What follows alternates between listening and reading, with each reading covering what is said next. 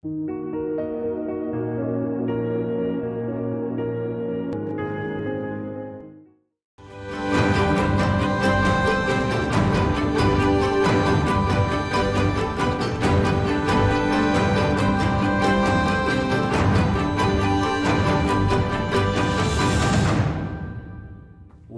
ladies and gentlemen, to another Next Talks. Pleased to welcome Emma Put, the Executive Director from Amgen. And in today's Next Talks, the interview will be certainly epic. But first, Emma, how are you? I'm very well, thank you, Dario, and thank you for having me join you today. Thank you, Emma. And let's deep dive into our question deck. And the first question is, Emma, you're for sure one of the most unconventional people in pharma whom I know. So what is your driver to be such diverse, creative and passionate individual? Thank you. I think I've always had a huge amount of curiosity in my life, and as a child, I was always really encouraged to try and experience things. So the emphasis was always on experience rather than actual things. And I've always had a huge passion for learning, for writing, for many different influences, and I think it's reflected. I have a huge interest in science and medicine, but equally I have a huge interest in everything around it and how we can make things work better. So I think all of that together encourages me to take a lot of inspiration from everything and other industries around. Thanks a lot. Next question.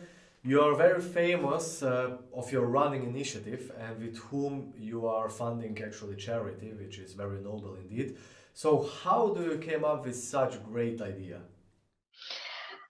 So a lot of it is born also out of personal experience. So for me, running is a huge mental support. So forcing yourself to take that break is very important, and you can give more to other people if you also take care of yourself. And something that I probably ignored for a few years.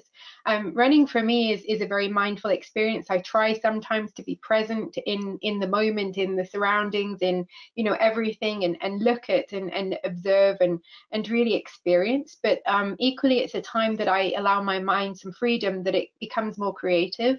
So for me, it's a huge benefit. During COVID, I've really seen people work incredibly hard and incredibly at risk of burnout or really focusing too much because they're at home and they don't take the breaks. So also I wanted to role model for my teams, but also for other people around that, hey, it's important to take that balance and to make sure you do take that break. So that was, I guess, part of it. Last year, I really committed to running 1,000 miles or more than 1,000 miles to raise money for charity. And this year, based on also the feedback from others, I wanted to give people the chance to kind of take that step with me. You can also do a lot more together. And for me, it's also a lot more rewarding to be serving charities or groups I maybe didn't know, but also to be partnering with someone on the experience, to be helping each other on a day-to-day basis to get motivated. So really, yeah, it's about ensuring you're looking after yourself. We do feel good to do things for other people, and it's something for me, when I reflect on what the people that are impacted by the organizations or groups that we're supporting are going through, that I keep saying, but the least I can do for them is have a little run. I mean, it's a long run, but it's a great opportunity to feel like you're really doing something impactful. Thank you very much, Anna. Emma, next question. Since obviously you're such kind person, does that actually reflect to your leadership style? And how does your leadership style look like? I would hope so. So yes, it's really important for me. I want to encourage and ensure that I give the best to everybody. I really in managerial or coaching or mentoring, it's really important that I give that best. In every situation. And I think it's really an honor and a privilege to be able to do so. So absolutely, for me, listening is hugely important, making sure you find the time to be present and really, investing in the relationship building. So not just getting always down to business. Obviously, you have to be appreciative of the different people and the different ways that they want to interact and connect with you. And maybe not everybody wants to have that 15 minutes conversation in general, but ensuring that you're paying attention to the points around the edges, or the things that are not being said, and really picking up on non-verbal cues.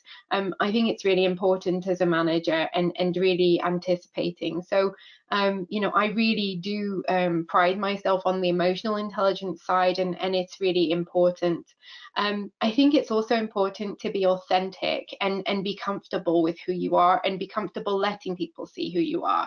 And as much as I would like to say that I'm really always well put together and 100% professional, I'm actually really clumsy. I actually have a lot of things, and I think being able to humor and laugh at yourself, it really allows people to see that we're all going through this. I had a great opportunity to speak to people at a collegium we held, and we started the conversation. We were talking about resilience, and I started the conversation explaining that morning I'd gone for a run, and it was really muddy, and I'd taken a route, and I ended up falling over in the field several times, and I came back covered in mud, and then I had to get myself rapidly ready for this engagement.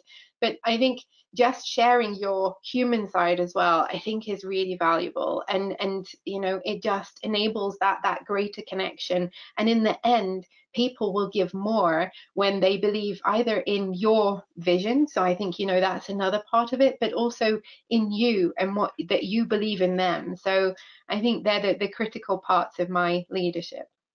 Thanks a lot, Emma. Very inspiring. Next question. You are very known for your expertise in medical affairs, right? And my question to you would be, how do you motivate people to align medical information and articulate the science in the proper way? Because we saw that in the last 24 months that might be an issue. So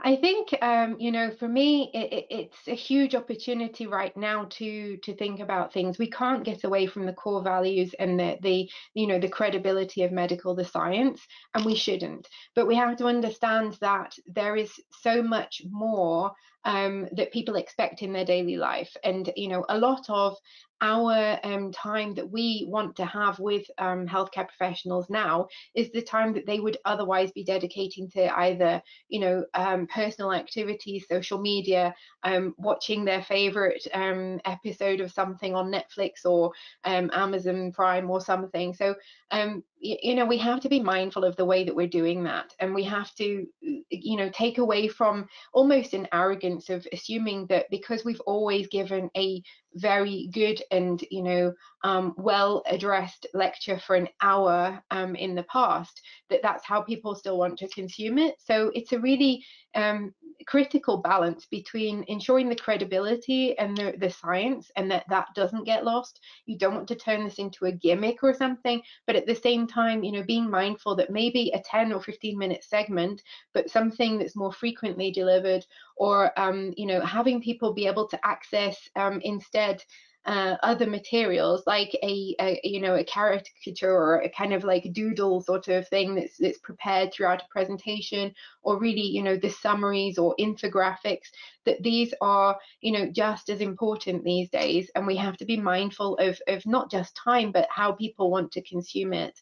I think we can learn a lot about people's digital behavior, and we have to look at that and be not afraid to continually iterate or improve, and those even small incremental things can make such a difference in impact, in reach, in and also having people to re-engage with you because they see that each time it's getting a little bit better. Exactly. Next question from this typical question block.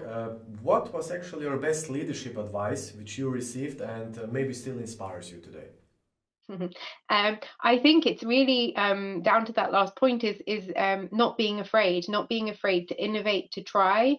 I last couple of years ago, I was encouraged by a leader, a manager at the time, to take a MIT course that was probably really outside of where I would have typically gone for.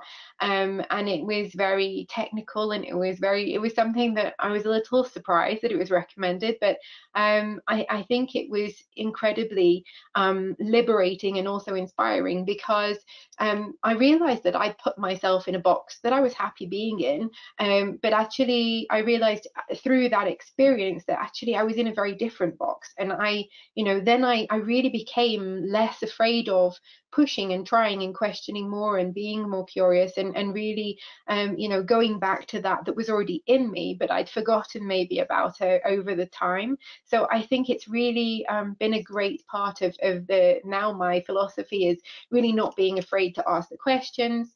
And I think I'm very fortunate in that I'm in an organization, in a group where it's there is that safety, that it's encouraged, and I think that is equally important, that you foster that and that people feel able to do it, because I think that's when you're going to achieve the most innovation and the most progress.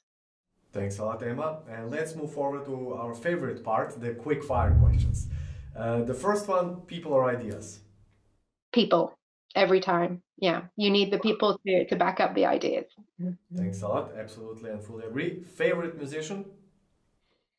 It's too hard. It's really too hard. Music is hugely important, and I reflect and always remember a lot of events and things relating to music. When I'm running, maybe it's more rock or rap or dance music, depending on where I am in a marathon as to what I need. But equally, I love classical music, even folk music. Everything inspires me. Thank you, Emma. Swimming or running, or both? Both. But I think I am a water baby, and probably swimming would take it. Thank you. What means family to you in one single word? Everything. It's everything. It's hard, but it's everything. Fully underline that. And how actually to start charity work? Give us, please, your simple advice. Um, I think, find something that you're passionate about, that you are interested in. It can be anything, it doesn't have to be running. It can be, even baking. I remember as a child, I did a sponsored silence, which I'm sure my family loved. I did also a sponsored kind of famine, or where you would just abstain from eating for 24 hours to raise money. I think just choose something, and these days it's really easy to do it. On the platforms that are available, Just Giving is one of them that I use a lot. But it's really easy. You can put what you want. You put your ambition. You select your charity. They connect you with the charity, so you receive also input from the charity. Often the charity will give you a t-shirt or something, and it helps motivate you. They keep reminding you, oh, maybe send another message. So actually to raise money and to get involved in charity these days is super easy. And then otherwise, within your community around you, now we do some work also with the school where my children are attending, or other people within your community, and just coming together with an idea. Thank you, Emma. Very inspiring interview. Thank you very much for taking part. It was epic, as mentioned at the very beginning, and see you in May in the Dubrovnik. Thanks a lot. Absolutely. Thank you. Bye bye.